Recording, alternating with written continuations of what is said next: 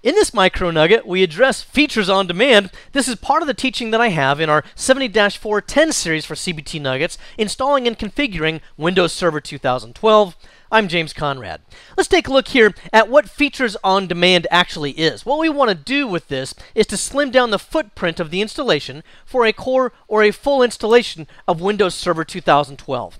You see, there's several unused features in any installation of Windows Server 2012. It might be a DNS server that I never want to be a DHCP server, or I never want it to be a remote desktop server of some kind.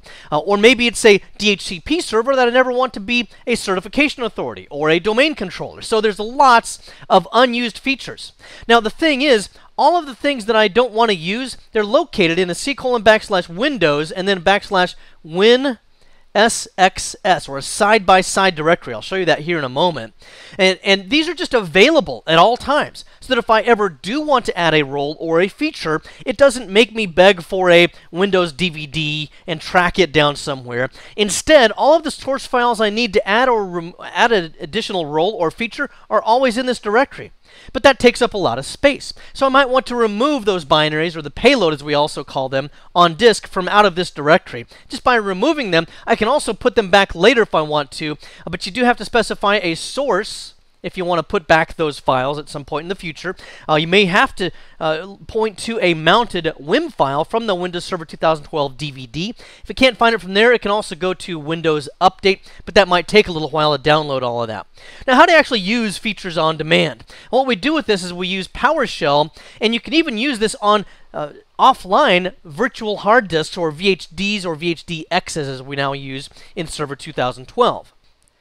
And the advantage of this, especially in organizations that heavily use virtualization and Hyper-V virtual machines, is that they can dramatically slim down the size of all of their VHDs, which collectively could add up to a huge amount of disk space.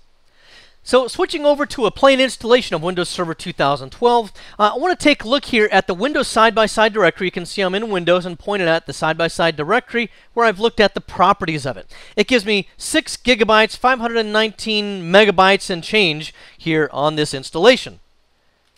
I want to slim that down. Even just a little bit will help.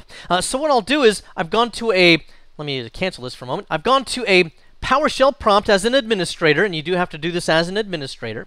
And I've gone to uninstall Windows feature. That's my PowerShell commandlet. And then the name of the features I want to uninstall, I'm just using a couple of simple ones here, are Active Directory Domain Services. In other words, this will never be a domain controller. Since it's never going to be a domain controller, I'm also removing the Group Policy Management Console. Notice there's no space after the comma there. The Group Policy Management Console, since I never need that either. And then I'm going to choose also remove here at the end. Now, it is possible to run all of this without remove. That's only going to be useful if I had previously installed both of those features and I wanted to uninstall those features. But without using remove, the source files and the payload, in other words, would still be in the Windows side-by-side directory. I want to remove those from the side-by-side directory using this last option here. So now I'm just going to go ahead and press enter here. And we'll see it starting to collect data. This does take a little bit of time. When it's done, we'll come back and take a look at the total disk space used. All right, now we see this has completed, and we will see here that it has removed some space from the hard drive. It used to say 6 gigabytes and then 519 megabytes here. Now it's 422, so that's nearly 100 megabytes. Doesn't really sound like a whole awful lot right now, but if you apply that to a whole bunch of virtual hard disks, for example, in a heavily leveraged virtualization environment, that could add up to quite a few gigabytes worth of storage space. And we'll show you how to remove that from those VHDs or VHDXs in the nugget that you'll see for CBT Nuggets on the 70-410. Well, once again, my name's James Conrad. I hope this has been informative for you, and I'd like to thank you for viewing.